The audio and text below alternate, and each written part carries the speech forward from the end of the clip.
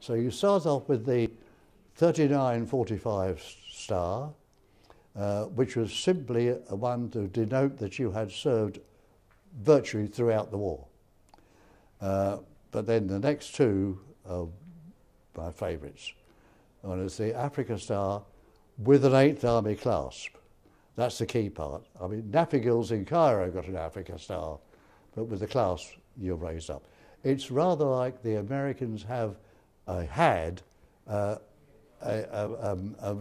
rifle badge here to show they'd been in action. So the clasp shows you'd been in action. 8th Army and the 1st Army was the other one.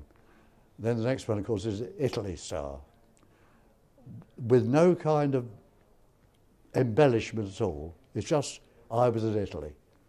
It's annoying because you could have somebody who'd spent his entire war in Sicily, having a lovely time swimming on the beach, and me up in 3 feet of mud in the Po Valley, you know. Still, it doesn't matter. It's only a niggle. What have I got next? Oh, Defence Medal or War Medal. Well, Defence Medal showed that I served something here in England, like the Whitehall Defences thing. Obviously, there are people in the hospital now who have nothing else. They weren't anywhere in the war apart from here. And the next, we call it the War Medal, but it was a victory medal, that's all. I mean, if you're alive, you probably had a victory. And the next one is the General Service Medal. Now, a General Service Medal is given for overseas service in any sort of theatre other than that for which you have a campaign medal. And to identify it, you have clasps on it. So if you're in Malaya, Palestine, Kenya, you have an appropriate thing. Mine has Palestine on it, which is what I went to in the end of 45 rather than go to Japan. And the last one is a great one. It's the Queen's Coronation Medal. Now, when that happened, I was running our record office.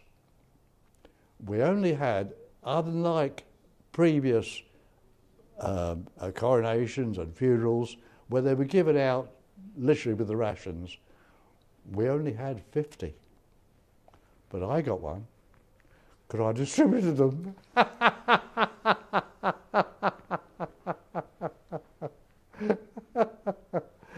So those are they, just the same.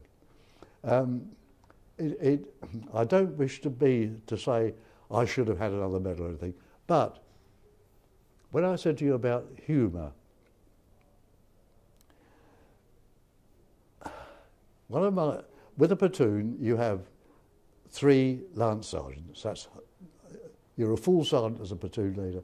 You have 3 lance sergeants, and one of mine was an inseparable pal of mine. His name was Alfred Moore, but he was always known as Pony, for a reason I have no idea. Well, again up in Camino, I'd lost my platoon officer. He'd been wounded, so I had the platoon to look after. And we'd lost half a dozen chaps anyway. I'm frozen stiff, fed up, worried. What's going to happen to the boys? How are we going to do? And we were getting harassed by a Spandau. Now that's the German light machine gun that fires 16 rounds a second. Rup, rup, frightening. We're getting harassed by this thing from over there. Come on, Pony, I said, we're going to knock this damn thing out. Oh, God, he says. And off we went. On the way over, we got sniped at from over here. We saw the move. This is how close it was. I saw a movement to snipe at it. And we ducked down behind a rock. And my nerve went, which is the worst possible thing to have happened. Oh, it was my responsibility. My nerve's gone. And Pony knew exactly what to do. He said, Mitch, I'm fed up with this. I'm going over there and ask them to stop shooting at us. Well, of course, it broke the spell, and I was all right again. And he said, sort it out of here, and knocked the gun out. But there was no one to witness it. We'd have both had an MM. Never mind, doesn't matter. We did it, we knocked it out. But can you imagine? Ask them to stop shot. And it broke the spell, you know. I was back to normal again.